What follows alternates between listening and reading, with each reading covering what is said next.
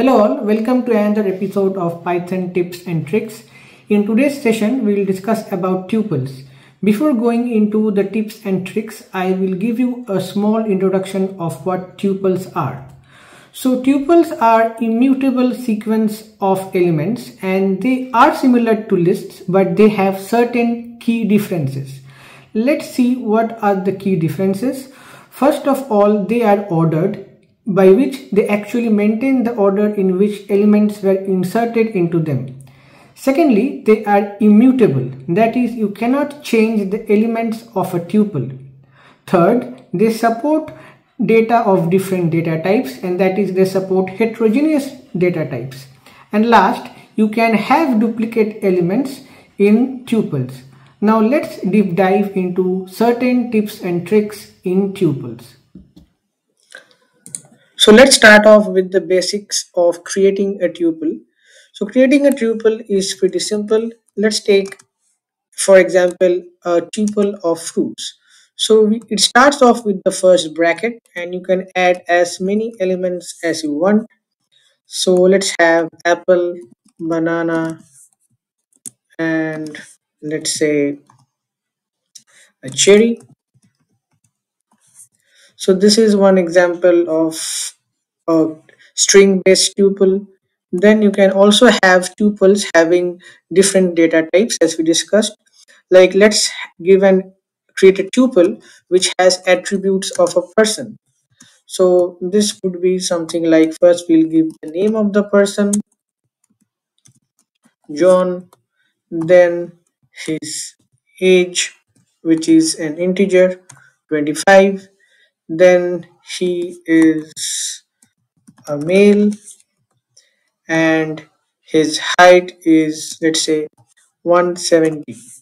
So you can see that it's a mix of both strings and integers. You can also create something like this. Also, you can create a tuple of only single list. So we can actually create single tup equal to and assign, let's say, just a number and assign it like this. And this will also work. Now let's actually look into some other functions like accessing elements. So accessing elements is similar to what we do in lists as well, and we can call them uh, like this. So let's suppose we have a tuple of coordinates and we will put some random values out here, and then if you want to like get the first element, what we can do is, like, let's say x equal to coordinates 0, and when we print, so it should be same as lists. So and when we actually print x, it should give us 10. So as you can see, the overall functionality is same like lists. And another thing which is similar to lists is the slicing of parts of the tuple. So let's also see that how it works. So as you know, as remember, in case of like lists as well, here as well we can actually slice elements using the same concept. So let's say if we want the x and the y coordinates of the above example, what we can do is, let's say x y, and we then do coordinates 0 colon 2,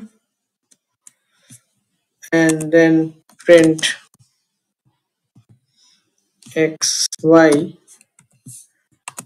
This should give us 10 comma 20. As you can see, it gives us the x and the y coordinates. Now in terms of concatenation, it's simpler than in case of lists, and let's see how. So what we can do is just use the plus operator here. So let's see how. So let's take another random two random tuples, so t1 and t2, and then we will concatenate them. So to concatenate, we can just use t1 plus t2, and if we print now t3, it should give us all the elements added into a single tuple, as you can see: 10, 20, 30, 40, 50, 60. In terms of actually creating repetitive elements in a tuple, we can use the same function that we use in case of lists, and that is using the multiplying function. So let's see that how we can do it. So let's say we take a certain tuple and multiply it with a factor. So I will take this string as hello, and then what I would do is multiply this with 3. And now when I print repeat, it should give me hello 3 times. Yes, as you can see, hello, hello, hello. So this is, as you can see, is pretty interesting. Now, another aspect of tuples which is critical is unpacking them. So, and this is pretty different as we can see from lists, because lists do not have this kind of feature. So, for this example, let's take the RGB codes of a certain color, and then after assigning this, now we want to extract the red, green and blue in separate variables. So what we would do is like assign 3 variables like this, and then we will equate them to RGB. And now when we print red, green, comma blue, they should give us the separate values. Yes, as you can see, we have been able to unpack the tuple and assign the red, green and blue values separately. So moving forward, what we will be looking as checking whether a certain element is in a list and is in a tuple, and it actually follows the same principle that we use for lists using the in function. So checking and items presence. So this should be something like this. Let's again take the example of fruits that we had. So let's suppose we have apple, banana, and let's say grapes this time around. And then we will do print banana in fruit, and this should give me a true output. Yes. Let's also test out a negative scenario. Let's say pears in fruits.